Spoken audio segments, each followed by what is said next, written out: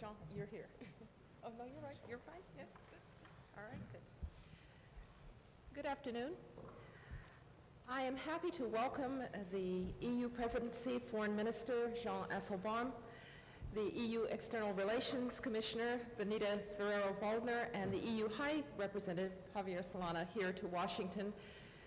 We've been working actively together because everybody has a stake in a Europe, which of course includes Turkey, a Europe that is united around common values. But you know, we understand that this has been a difficult period and that there will be some period of reflection going forward, but we continue to hope for an outward-looking Europe, not an inward-looking one. Is invited to the conference on Iraq. We can say that Europe is a little bit hesitating. People in France and yesterday in the Netherlands, they gave us a message. But Europe is not denied, not rejected by these two countries, but it seems to be misunderstood. We have a mixture of national influence and European aims. We made these results, these negative results, possible. Now in Europe we have to work very hard. Problems in the world are not changed. They remain. The EU is still able also on the other side to play his role inside of Europe, but also on the international side.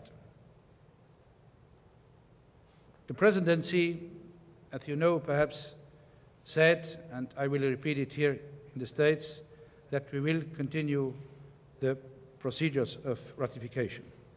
By Dr. Rice and by the Minister of Foreign Affairs from Luxembourg, the only thing I would like to emphasize, in the same line that has been done by the Minister of Foreign Affairs from Luxembourg, that the problems that we are facing together and trying to resolve together with the United States in a very profound cooperation are the same today that they were a month ago.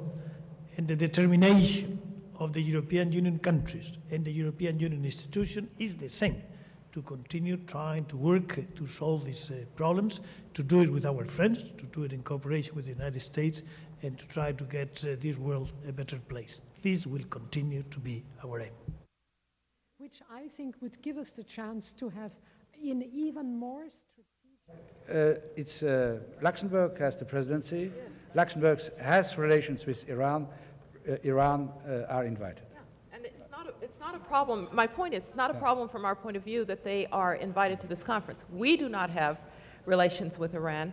And we have said, and I think I said when I was in Iraq, we want Iran and Iraq to have good, neighborly, transparent relations.